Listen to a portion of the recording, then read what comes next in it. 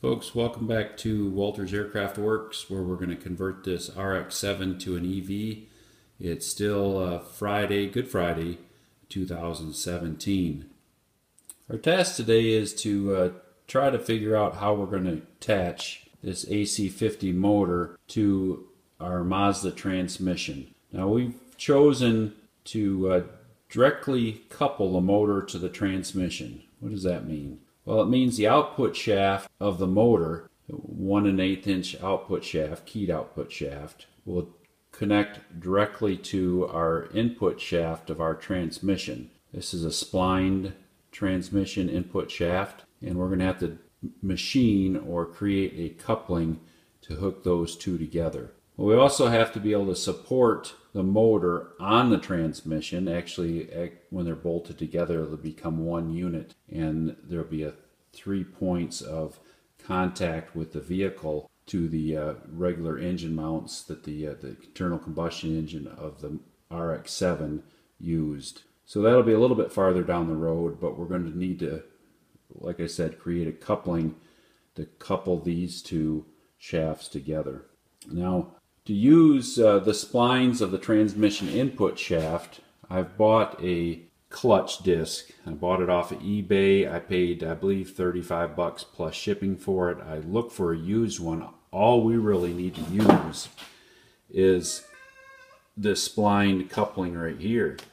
Uh-oh, getting some help. Jetson. Well, that's Jetson making an appearance. Alright, so we need to use this splined coupling right here. A used one would have been just fine. Okay, small interruption there from Jetson, but we're back. This internal coupling, spline coupling, is all we really need.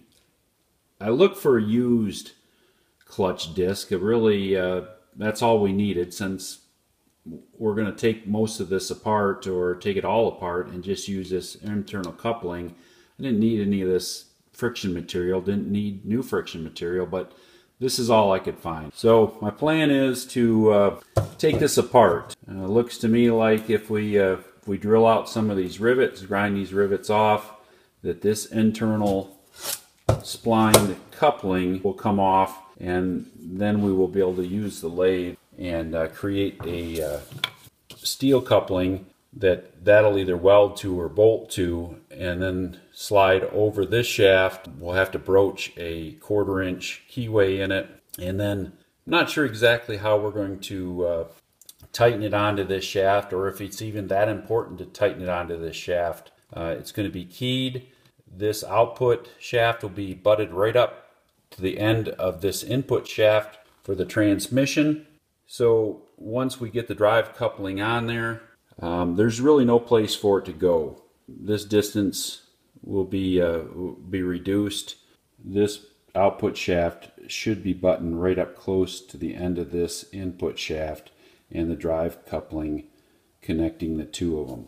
Did a little bit of a drawing here.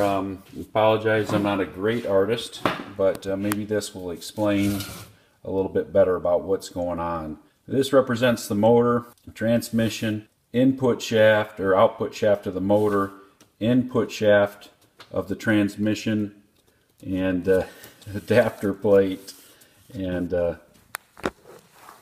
my goodness. Alright, sorry about that. Had to stop and love on the cat a little bit. He requires a lot of attention, and hey, he doesn't care what's going on. He's going to get it. Alright, so back to the drawing here. Motor, output shaft, drive coupling, adapter plate, transmission input shaft, and transmission. This is what we're going to have to build on the lathe, using that part from the clutch plate to connect the input shaft of the transmission to the output shaft of the motor. Alright, so that's what we're planning on doing, is getting started today on laying out the groundwork anyways for the adapter plate and this drive coupling. Let me change some things around and get set up, and we'll get started. Okay, with just some quick dimensions here, the distance from the end of this output shaft of the motor and this faceplate here is 1 7/8 inches.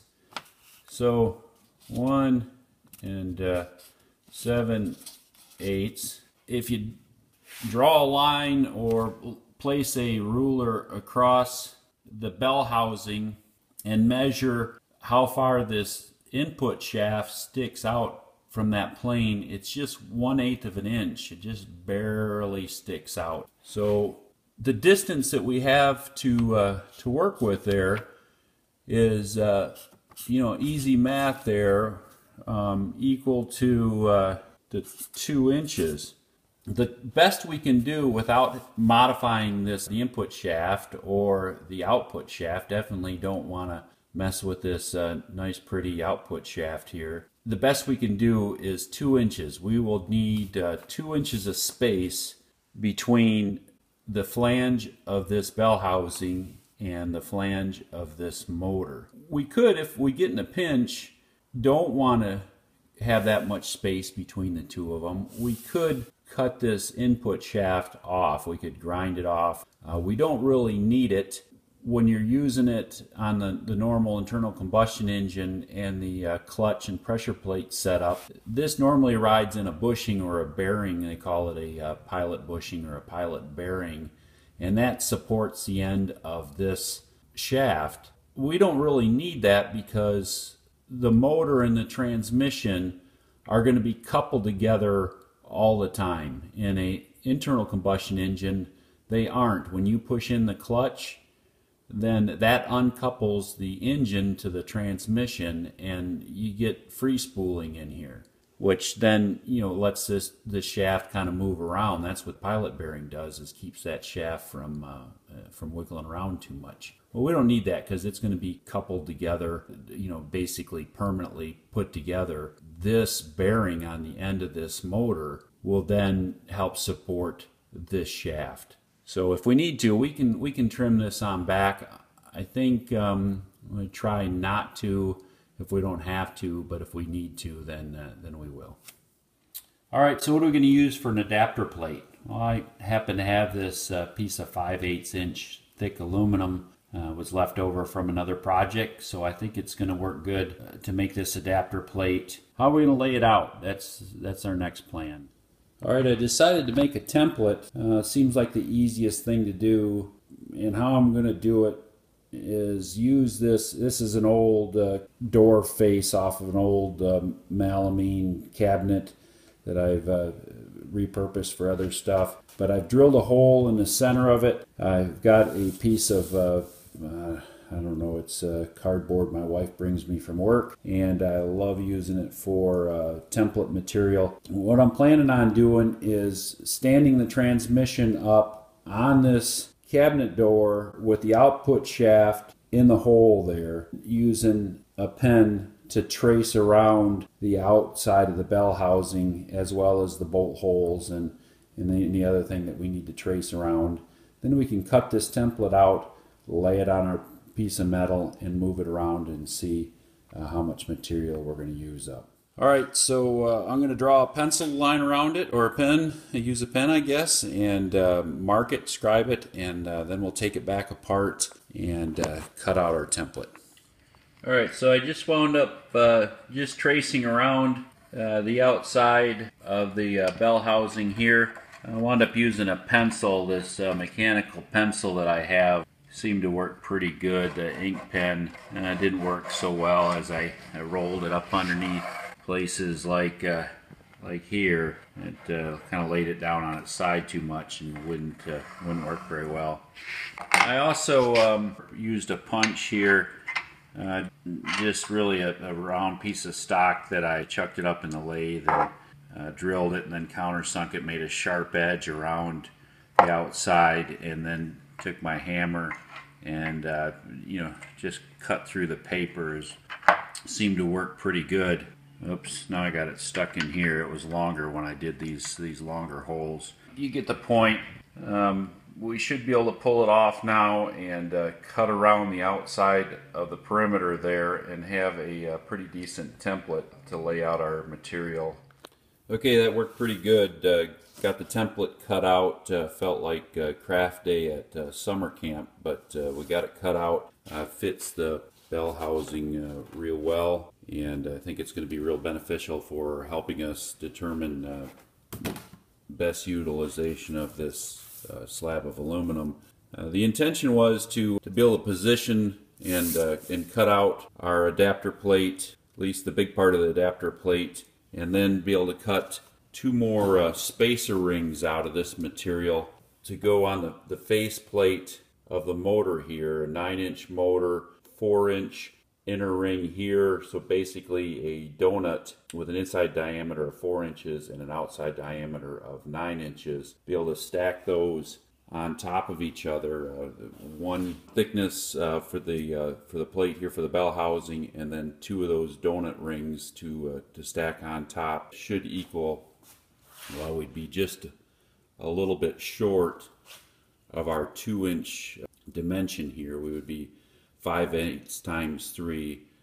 Don't look at my math here. This is chicken scratch. 5/8 times 3 would be what, 1 inch and 7/8. So we would be 1/8 of an inch short of our 2-inch mark. So that would be 3 slabs or 3 thicknesses of this material. We would still need 1/8 of an inch of some other material. That's what all this means. But anyways, I don't think that's all for naught anyways, because there isn't enough material here in this piece to get our bell housing piece out of it plus 2 donuts. So we're going to have to come up with some other material, and if I have to come up with more material, then I'll probably just buy thicker material, and we won't have to worry about trimming back this input shaft to the transmission. So stay tuned. I'll try to find some more material, and we'll press on from there. Hey, check that out. With the magic of editing, we're back. We've got the material in hand. Actually, it's been about 4 days. I've been off working the day job. While I was gone, I ordered a couple of pieces of aluminum. I got it from eBay, actually a company called Stoner Tool and Raw Material. These two pieces of 60/61, 3/4 of an inch thick, 9 inches by 9 inches, with shipping. Well, actually, they didn't charge me any shipping. Wink, wink, nod, nod. Was $60, $59.98. Might have been able to find it locally a little bit cheaper, but I think it's going to work out well for us. This will turn into hopefully two nice spacer rings, and still use our a big slab here of the 5/8 thick material to create this part. That's next. I guess we're going to have to figure out how to shape these, how to turn them into those donuts, and I'm sure the lathe will be involved in that, maybe possibly the mill, but uh-oh, got some more help. But let me think about that for a few minutes, and we'll get started on that shortly. Alright, I'm trying to decide whether I want to scribe around the outside of this template, or just glue the template to the aluminum stock and then trim around the template itself. I'm leaning that direction. I've used this 3M product for a lot of other stuff, and it works pretty good. It's probably a little bit too strong for this particular application. They make some weaker glue that would probably be better. We really don't need this template really stuck to that material very well, but this is what I have on hand, and I'm thinking about just putting a light coat of the adhesive on the template and then sticking it to the aluminum, cutting around the template. A couple other thoughts as well. The hole in the center right now is just, for our template purposes, is just really a reference point, or it allows that input shaft to kind of stick through the hole. But eventually that hole is going to have to be enlarged, or when we get the adapter plate cut out, we're going to have to enlarge that hole to receive, or it's going to have to be big enough to receive without interference the coupling that goes between the output shaft of the motor and the input shaft of the transmission. And what that size of the hole is, I'm not sure it really makes a difference It's not a critical dimension, and probably the more material that we can remove, the better will be. Structurally, I don't think it's going to cause a problem, and we're just going to reduce weight, and that's always a good thing, to reduce weight on an electric car. But right now, I have to think about how I'm going to cut that hole in the center. You know, it's not real critical. It'd be nice for it to be nice and centered up on this hole right here to help us align the spacer rings. It's not super critical, but I'm thinking what I'm going to do to cut that hole in the center is I'm going to use my turntable and the mill. So what that means to us right now is this hole needs to be a particular size to fit my turntable, and let me get that up here on the bench. All right, this is the turntable that I have for my Bridgeport mill, and it's a pretty useful tool. I've used it for quite a few projects, and hopefully it'll work well for this one. My idea is to use our template. All right, once again, apologize for the interruption from the mouse patrol. But what we were talking about was once this template, we use this template to cut our part out. I think that we can use this hole here in the template to find the spot in the part where we need to drill the hole that'll keep us pretty well lined up with our input shaft of our transmission. And if we drill that hole to the size of this pin here, which I believe is a 1/2 inch, that'll help us index our part onto this table. And once we get the part located on the table correctly, and we put a sacrificial piece of wood between our part and rotating table, we'll be able to drill through the part, and then in that hole that we create, we can use the mill to lower a bit into that hole and then turn the handle on the table, and the mill will create a nice large hole in our adapter plate for us. I think this is going to work well. There's other ways of doing it. We could use a boring bar setup, some type of fly cutter. I think this is going to create the best hole for us. So I think our next step is we need to lay this template on our material and find the best placement for it to utilize our material the best, and then go ahead and cut the adapter plate out. So let me get that set up. All right, I glued the template to the stock, and it just sprayed a little bit of that 3M77 spray adhesive on there, just a real light coating on the template, and then stuck it. I kind of moved the template around it to kind of get you know, the best utilization out of the stock that I could, and then stuck it on down. Task at hand is to center punch this center hole. I found a bearing driver, and then I've pulled out my 5/16 center finder here that slides nicely into this bearing driver. That'll help us center it up. Inside that template there. These holes, I'm not going to center punch these yet. I think once we get the template or the adapter plate part cut out and this center hole cut, we can then set the transmission bell housing back on our part, center it all up, and then use the bell housing holes themselves to center punch these holes, and then we should have a good good alignment. So let me go ahead and center punch this center hole, the input shaft hole, and then we'll get to cutting.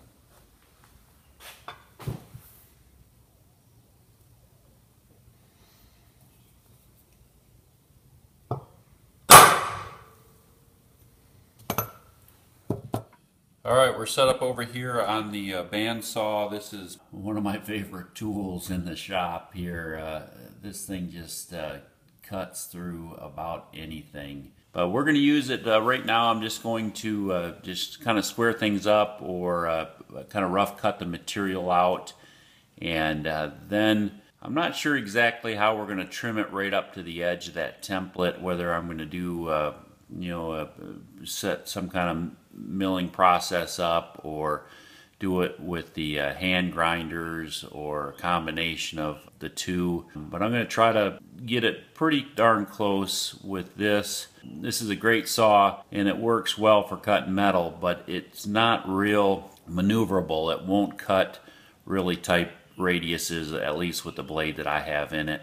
So it's going to be kind of rough cut, and then we're going to need to do some hand work either with the mill or with the angle grinders, or a combination of the two. So let's get cracking here.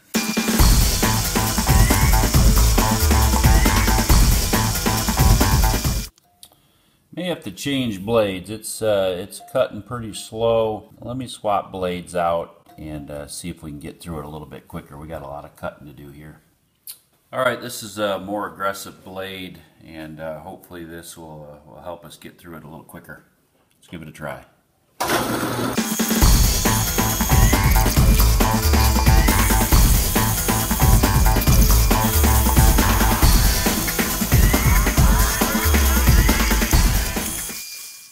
Alright, let's give it another whirl here, a third try. The first blade that we were trying to cut with was well, it's been on the saw for quite some time, and it was 10 teeth per inch.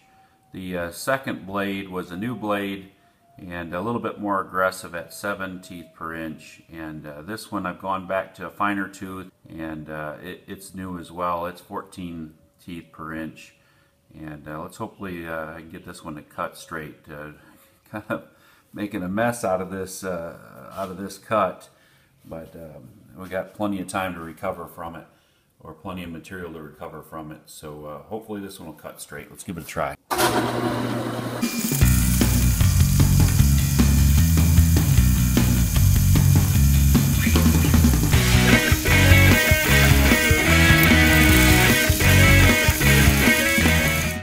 Alright, not the prettiest of cuts there, but I think nothing a grinder won't clean up. And that blade did a lot better. Maybe not quite as quick, but definitely it cut truer and seemed to be you know, easier to control. So I think that's what I'm going to use to trim the rest of it up. Hopefully it'll continue to cut well. I won't bore you guys with all the cutting on this, so I'll do most of the rest of it off camera, and then bring you back in when it's time to figure out how to clean it up and make it look good.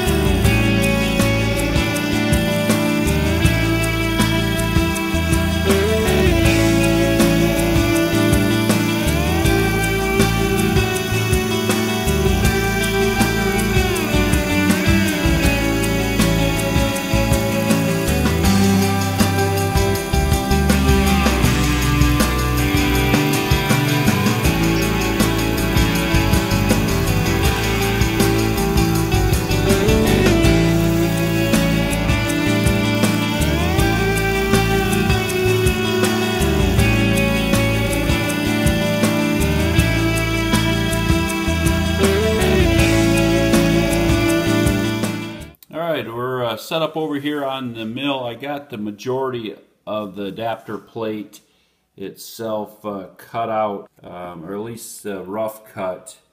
I got a couple little areas here where the radius is real tight, and I didn't just want to come trucking in here with the bandsaw and make a square corner.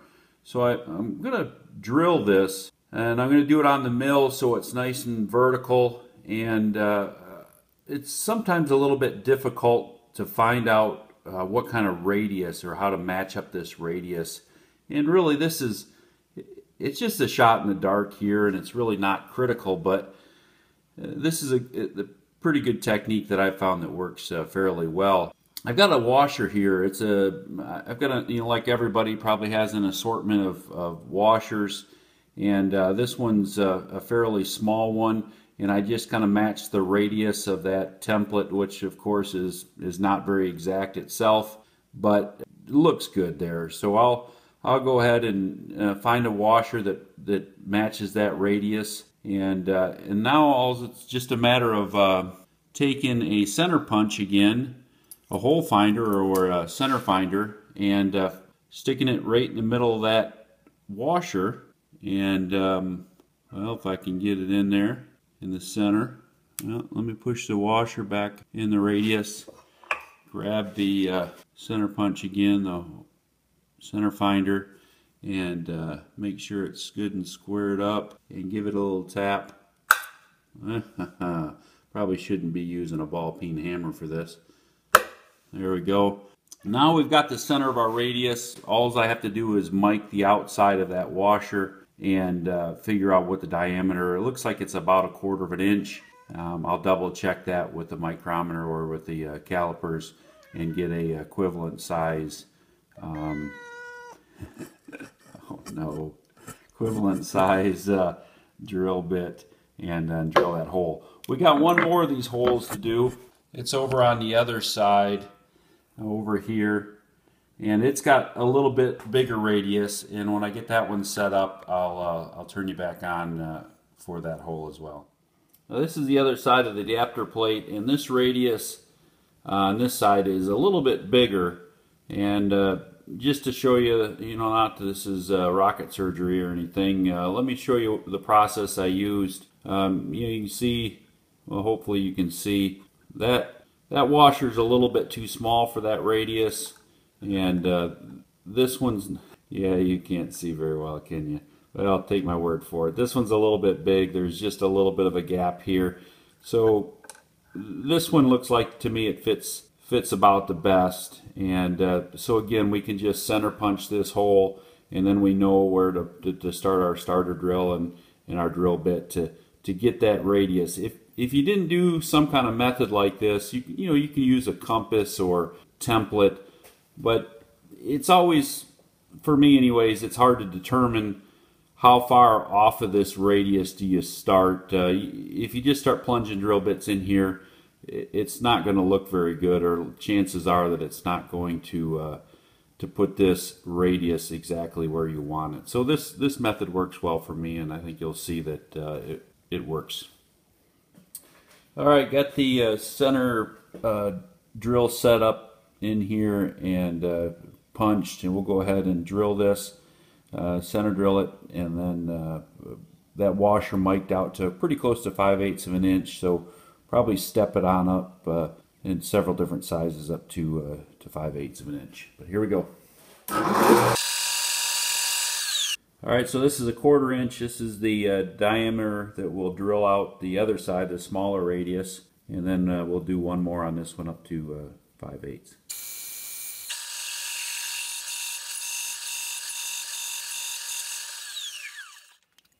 Well, we're set up on the mill. We might as well drill this center hole. I just mic'd it. The pin on the rotating table is 1/2 inch, and we'll center drill it first and then drill it with a 1/2 inch drill.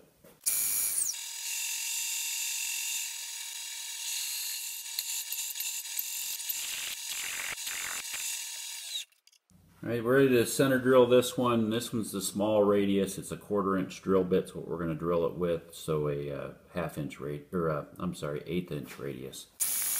Yeah, I got a little ambitious with the center drill there. I think it's going to be just fine, but probably shouldn't have plunged quite so deep with the center drill. All right, well, back to the bandsaw now to finish up the rough cut, and then we're gonna have to try to figure out how to smooth this thing up and make it look pretty. All right, we got all the cutting done. You can tell that some places I did better than others. The saw blade continued to cut real well. I got very close to the template. Started off being kind of conservative with it, and then wound up going back and trimming more of it off and getting pretty close to the template. So won't be much sanding to do as far as bringing it up to the template, but just more or less sanding the edges, making the appearance look better. You know, that area right there, you can see got a little bit of work to do there to grind it back down to the template and smooth it off, round it out a little bit. But all in all, I'm pretty happy with it. The saw continued to cut well, and left us very little work to do with the sanders. All right, I got you set up over top of my belt sander. It's a 1-inch wide Delta belt sander. Does a pretty good job. I'm going to try to use it on most of the outside corners and the flat spots. Hopefully trying to keep it fairly perpendicular. I don't want to put any bevels or any rounded edges on it yet. Just trying to keep it pretty, the sides perpendicular with the face on it, just for appearance reasons only. The inside corners we'll have to tackle another way, and I think we'll use the drum sander on my drill press. So let's get started.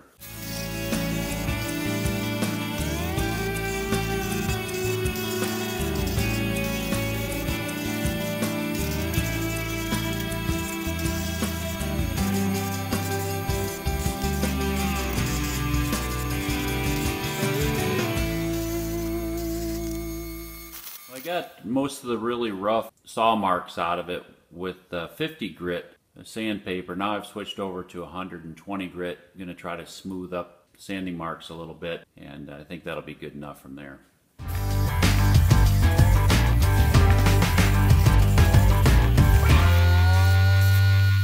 All right, as you can see, the sander did a pretty good job at cleaning up the outside radiuses, the outside corners did really well, and the flat spots, but these inside corners here are going to need a little bit of work with something else, and I think that something else is going to be a drum sander set up on my drill press. So let me get that set up and we'll give that a whirl. I got you perched up over the drill press with a drum sander in it. This is the biggest, well, not quite the biggest diameter one I have, but a fairly good size one. Looks like it's going to fit in the bigger radiuses fairly well. As we get down into those smaller ones, I'll probably have to change out to a smaller drum sander. Got my drill press turned up as high as it'll go. I don't know what the grit is on the drum sander. It's fairly coarse, so hopefully it'll make short work out of these final saw marks on the inside radiuses.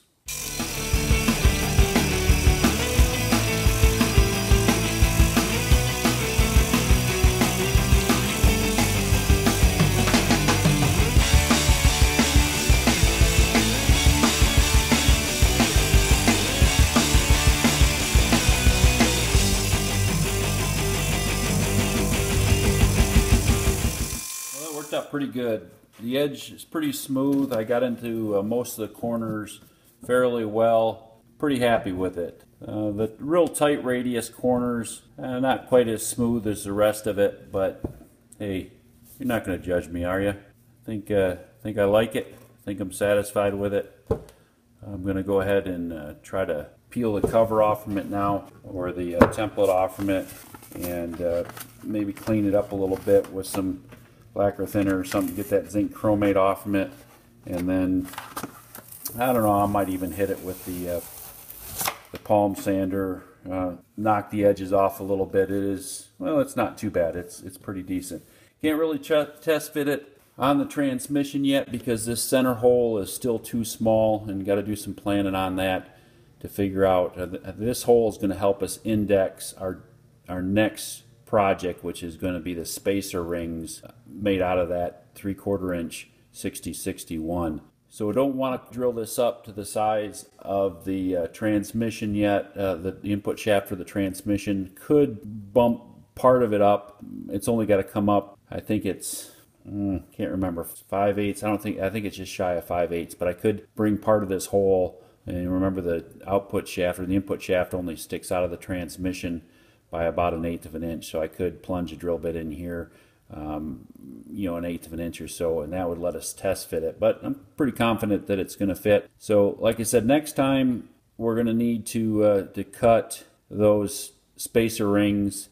That's going to require probably the mill and the lathe, and I don't know, maybe a little bit of redneck ingenuity as well.